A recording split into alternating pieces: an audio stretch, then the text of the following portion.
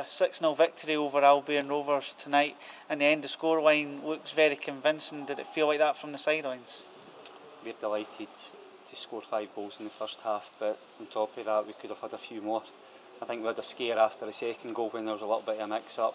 I think there was a runner off Tom Beadland. Communication between Big Ashy and Stewart, it could have been a little bit better, and Scully's pulled off a tremendous save to keep it at 2-0 at that point. But other than that, I thought the first half was really exciting, really positive, and everything that we've been working towards. Talk us through your team selection to begin with. A couple of changes from Sunday, I'm guessing, just freshening things up. Well, it's still early in the season, but the one thing that myself and Jason had noticed when we went and watched Albion Rovers against East Kilbride was we felt that if we broke their midfield line and got at them on the half turn in the areas, then we would cause them problems.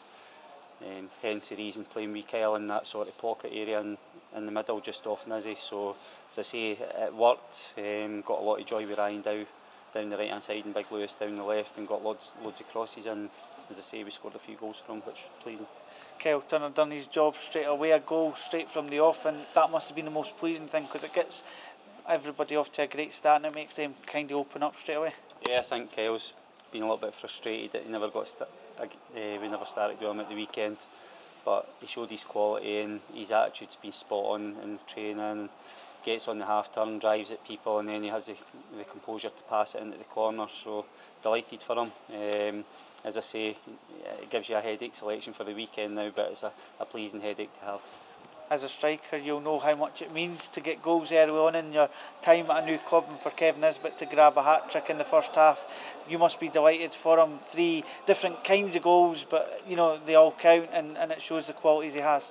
Yeah, and the great thing for Kevin, it's a dying art, but he's in the box to score with a couple of headers, and he's just got that knack of knowing how to do it. That's probably why he scored goals last season at Wraith Rovers. But you need ammunition, I've always said it, and Ryan Dow and Lewis Martin are putting terrific crosses to allow him to get in the box and put his head on the end of things. His other goal's terrific, you know, he gets onto it quickly and then manages just to put it by the keeper. And as I say, he had a couple of other chances in the first half, so he could have been walking away with a couple of match balls tonight.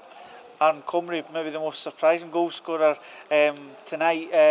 I don't think he was aware that he was so close to the goal when the ball came across. Were you surprised to see him get on the end of that one? I was surprised to see it was a full-back scoring in the 6-yard box, but again, credit to the boys, a lot of good stuff, nice combination play, unselfish running, and then, as I say, just a nice easy tapping for a full-back to score with. So Aaron's been terrific the last 2 games, and delighted that he's got off to a positive start as well. When it is 5-0 at half time, how difficult a team talk is it? Because you want to balance up between continuing attacking and making sure you don't get anything silly in terms of injuries, suspensions or conceding goals. So is it about that balancing act and trying to keep everybody happy? Yeah, it's dangerous, you know, to go in. How can you go in and be critical of the team when they're 5-0 up? The one thing that we did to the challenge was say we wanted a clean sheet, and there were a couple of testing moments in the second half. You're greedy, you want another couple of goals and thrown into that as well, but the pleasing thing is we've come off without any injury problems, and you know we've managed to score a goal in the second half as well. Kyle Turner did come off at the end there, I'm guessing by what you're saying he seems to be okay then? Yeah, maybe a bit early to say whether he's going to definitely be fit for the weekend. You know, it's never nice to see a player stay down for as long as he did, but I've just been into the physio's room there and he seems okay, so he's a tough wee one. And he'll be desperate to be up for selection for Saturday.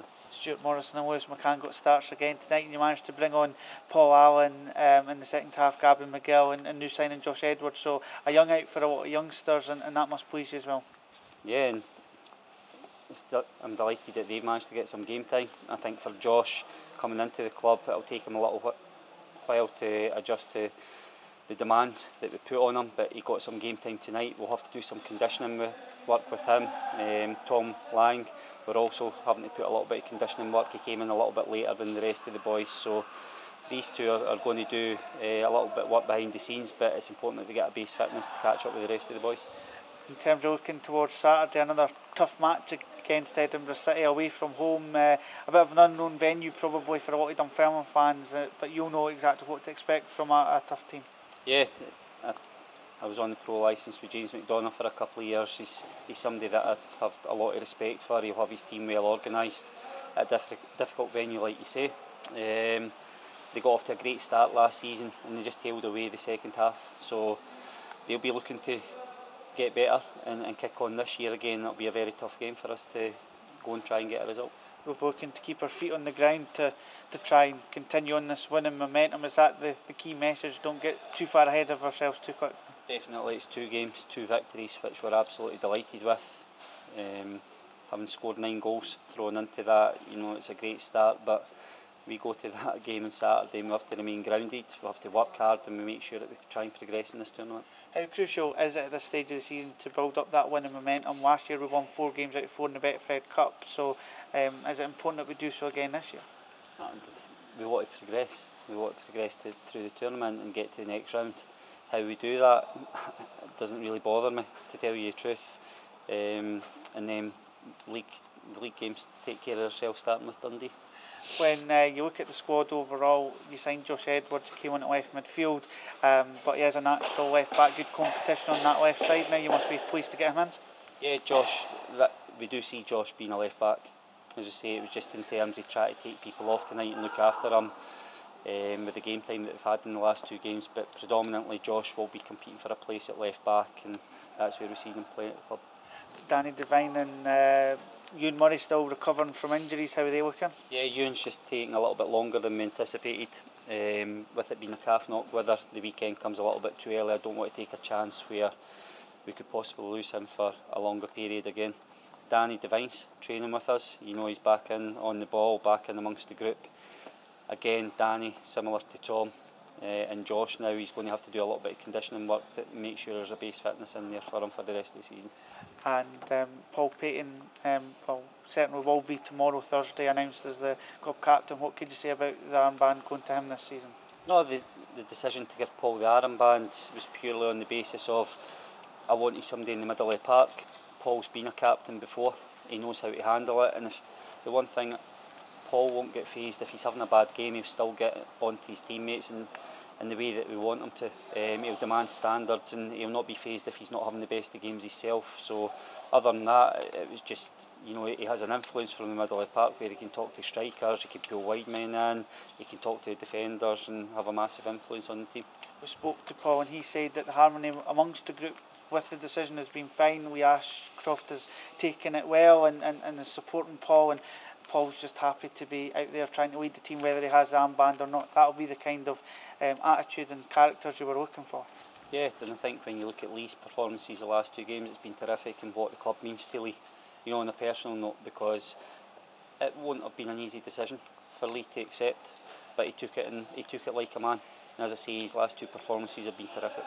And just to finish up, a nice healthy Dunfermline support this evening on a cold, wet, windy evening. You'll be looking for another good par support in Edinburgh on Saturday. I'm sure they will.